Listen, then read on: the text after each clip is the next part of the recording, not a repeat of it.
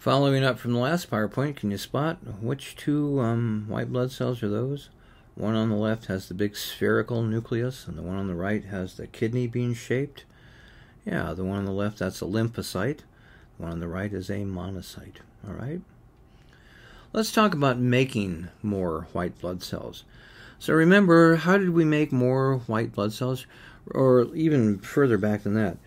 What cell can turn into all formed elements? There's one stem cell, all right? A hemopoietic stem cell that turns into all the formed elements. Now, how does it know who to turn into? Well, in the presence of erythropoietin, that stem cell will turn into red blood cells. In the presence of thrombopoietin, it will turn into platelets. Well, as it turns out, there's no leukopoietin. There's no hormone that tells that stem cell to turn into white blood cells. What do you suppose would be the trigger? I mean, think about it. When do you need white blood cells? You need white blood cells when you've been infected by something, and so that's actually the trigger.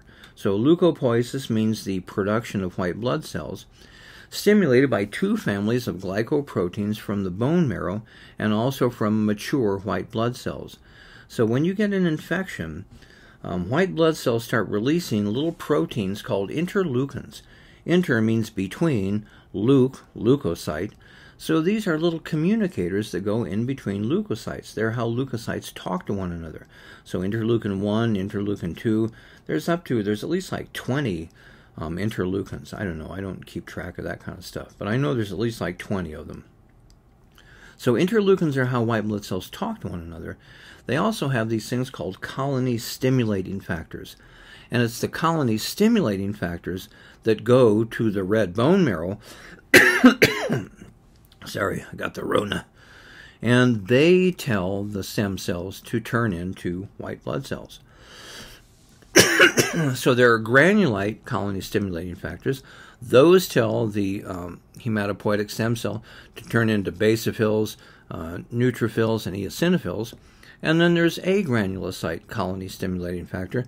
That tells the stem cell to turn into monocytes and leukocytes. They can act as either paracrines or hormones. Remember from Bio 156, paracrines basically go cell to cell. They're local messengers. Hormones travel long distance by going through the blood. All leukocytes originate from those hemocytoblasts, those hemopoietic stem cells. And it all takes place in the red bone marrow. Well, it occurs at least a lot in the red bone marrow and in lymphoid tissues. Here you see the two stem cell lines. I asked about this in the homework. A lot of people gave wrong answers. There's the myeloid stem cell line and the lymphoid stem cell line. Lymphoid stem cell line only makes lymphocytes. The myeloid stem cell line turns into eosinophils, basophils, neutrophils, monocytes, and yeah. So there you go. Which of the following statements is true regarding the mechanism controlling movement of white blood cells into damaged tissues? So A, capillaries break open, flooding the area with white blood cells. B, leukopoiesis occurs in the damaged tissues. C, hemopoiesis occurs in the damaged tissues. D, white blood cells exit the capillary and follow a chemical trail. Or E, none of the above. And yeah, it's that diapedesis and then the positive chemotaxis. The white blood cells squeeze out and then they sniff out the bad guys. Okay, we've talked about red blood cells, we've talked about white blood cells. Let's talk about platelets. That was the third type of formed element. Platelets are small fragments of megakaryocytes. So there in the bottom left you see a megakaryocyte. That cell essentially explodes. It just bursts open and leaves all kinds of fragments behind. And those fragments are the platelets. So platelets are not whole cells. Platelets are just chunks of a cell. Formation regulated by thrombopoietin, all right? That's the hormone that tells the hemocytoblast to turn into a megakaryocyte. The granules have all kinds of things in them in this case. So serotonin, thromboxane A2, ADP, calcium, platelet-derived growth factor, and various clotting factors. And we'll be talking about all those coming up, okay? So platelets, remember, what's their job? You had one job. Platelets, their job is to help blood clot. And so all those things in the granules are going to be helping blood clot, all right? And we're going to, you need to know what those things do, okay? So platelets, they form a temporary platelet plug that helps seal breaks in blood vessels. So in the upper left there, you can see you get a damage, an injury to a blood vessel. What happens is platelets start to collect. They gather together in the area where the damage happened, and they form what's called the platelet plug. Now the platelet plug is just temporary. That's to basically stop the bleeding long enough to go ahead and form the actual clot, and then to repair the blood vessel so that it won't continue to leak. So platelets, the first job, what they do is they make the platelet plug. They stop. It's like the story of the little Dutch boy who put his finger in the dike. The dike meaning the big dam. Careful the way you talk about that. Circulating platelets are usually kept inactive and mobile by nitric oxide and prostacyclin from endothelial cells of blood vessels. So think about it. Since platelets can gather together and make plugs that will turn into clots, that could potentially be dangerous. You don't want there to be just random clots forming in your blood vessels. So how do we make sure that you don't form spurious random clots all the time? Well, nitric oxide is one and prostacyclin is another. Think of prostacyclin basically as like Teflon. You know, like those no-stick pans. They have that special coating so the stuff doesn't stick. So prostacyclin is normally there, and that keeps the platelets from sticking so that you don't form just random blood clots. Okay? And there's a megakaryocyte shedding platelets. All right, all those little things just break off. They are released by the megakaryocyte, and those are the platelets full of all those granules. So let's talk about hemostasis. Don't confuse this word with homeostasis. Totally different word. Hemostasis. So in both, stasis means the state. It means basically to stay the same. Here, hemo means blood. So you want your blood to achieve a certain constant state. That's hemostasis. All right. This is a fast series of reactions for stopping bleeding, and it consists of 3 basic steps. The first is vascular spasm. So when a blood vessel is injured, the blood vessel actually spasms and contracts. Smooth muscle contracts, and so it clamps down. All right, it automatically does that. That's called vascular spasm. Then the platelet plug forms, all right, the temporary plug to stop the bleeding. Then finally we have the actual coagulation, which is the formation of the blood clot. So look on the left side there, you can see that's an actual blood clot.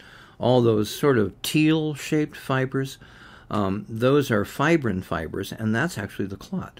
A clot is basically just like a giant net. And what it does is it catches everything that's floating in the blood, including red blood cells and platelets and all white blood cells, all that stuff. Just like a giant net that catches everything, and then that makes the clot, all right? So to remember hemostasis, I say remember, squeeze it, then plug it, then clot it, all right? Squeeze it, plug it, clot it. Squeeze it, plug it, clot it. Squeeze it, vascular spasm.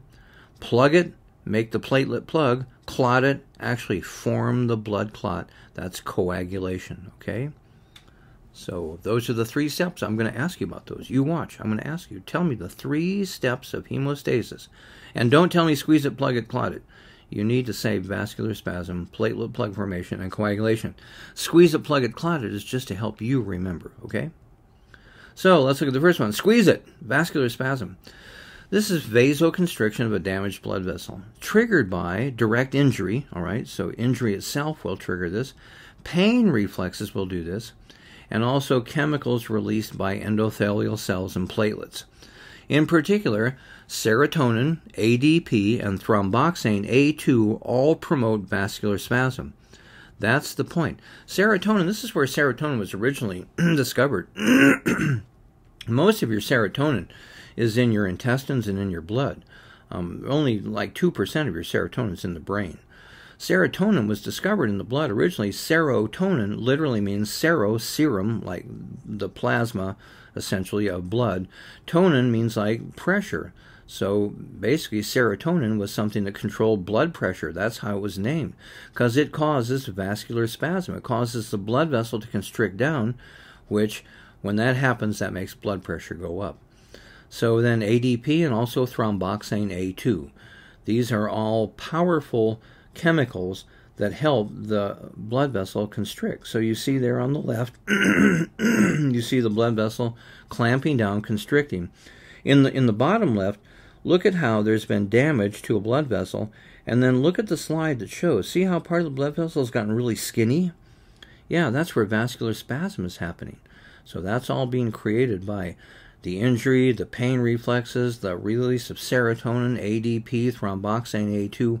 All of those are causing that blood vessel to clamp down to try to limit the loss of blood. Okay, so step 1, vascular spasm. Squeeze it. Step 2, plug it. Platelet plug formation. This is a positive feedback loop. Now remember in Bio 201 we talked about positive and negative feedback loops. We really didn't see any positive feedback loops in Bio 201 except the action potential. We're going to see a few different ones in Bio 202. So here's one. That Rona. Positive feedback loop. At the site of the blood vessel injury, platelets, they stick to exposed collagen fibers. Remember, collagen, a protein found in tissue. When the blood vessel is injured, collagen fibers expose, they get exposed, they stick out. And there's this thing called von Willebrand factor. It's a plasma protein, another one of those plasma proteins, and it helps the platelets stick to the exposed collagen fibers. So they swell, these fibers do, they become spiked and sticky, and they also release chemical messengers such as ADP, serotonin, thromboxane A2, and calcium as well. Those all enhance the platelet aggregation. So in essence what happens is when the blood vessel is injured, the von Willebrand factor makes it sort of sticky, and then the platelets start to stick to it, okay? There you see in the lower left the platelet plug blocking up a vessel, and in the middle you see there a blood vessel's been damaged, and there we see all the platelets forming together. All right. And then finally, clotted, coagulation. So this is a set of reactions in which blood is transformed from a liquid to a gel, just like that stuff you put in your hair. So blood goes from a liquid to being this kind of gooey stuff. That's what happens when you coagulate blood. It becomes gooey. Reinforces the platelet plug with fibrin threads. So fibrin is comes from a plasma protein. Relies on many clotting factors and other procoagulants. So these are all things, if you look in the bottom right there, you got all these things that are out there floating around in your blood all the time. Notice prothrombin, thrombin, fibrinogen, fibrin, all the different clotting factors, factor 7, factor 7A, factor 9, and so on. Those are all the things that work together to form the coagulation, to form the clot. There are 3 phases here. First, prothrombin activator is formed via what are called the intrinsic and extrinsic pathways. Those basically have to do with damage to the tissue. So damage to the tissue causes you to make something called prothrombin activator. Prothrombin activator converts prothrombin into thrombin. So thrombin, as we're going to see coming up, thrombus is a clot. A thrombus is a clot. So thrombin is the molecule that causes the clot to form. And what does thrombin do? Thrombin takes fibrinogen, which is a plasma protein. It's always in your blood. And thrombin turns fibrinogen into fibrin. And fibrin is actually what makes the mesh or the net. So in the upper right, see what it looks like, a big net there? Those are strands of fibrin. That's how it all works, okay? So notice all the clotting factors. 13 clotting factors. And notice fibrinogen is clotting factor number 1, clotting factor. Prothrombin, clotting factor number 2. And then you have these platelet factors as well. So all of these things have to work together to cause the formation of a blood clot.